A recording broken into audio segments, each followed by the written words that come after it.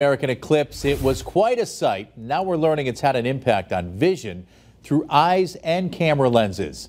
Western Mass News reporter Olivia Hickey had her eye on the issue today, and she joins us live after getting answers on those concerns. Olivia. Chris, if your eyes were impacted, the good news is you will likely be fine.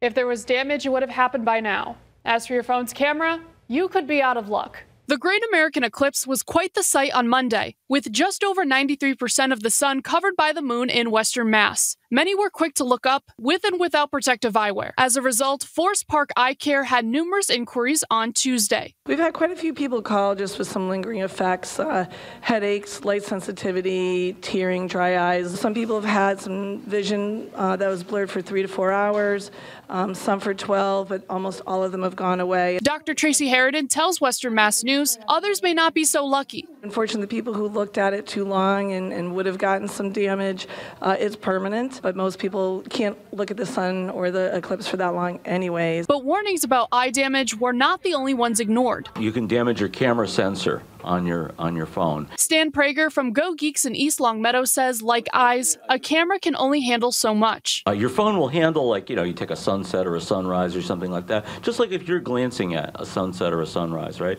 But to stare at the sun is dangerous. He explains the damage done to a camera is irreversible, and your phone will likely need to be replaced. How will you know if the sensor is damaged? When you take other pictures. If it does not take a good picture, or it is, focusing on the wrong part of the picture, or it's distorted. Now, for the next eclipse in the next few decades or so, Prager does share some advice on how you could take a picture and avoid damaging another phone. You're just going to need your iPhone, a pair of eclipse glasses, and some tape. What you're going to do is line up the camera and the phone, make sure that's all in line, and you're just going to put it there, tape it to make sure it's in place so you have a good filter so your phone is protected. But he does remind you, if you are going to use this trick, be sure to wear a pair of eclipse glasses on your face to avoid that damage to your eyes. Reporting in studio, Olivia Hickey, Western Mass News. Olivia, thank you. We'll try and remember for 2044.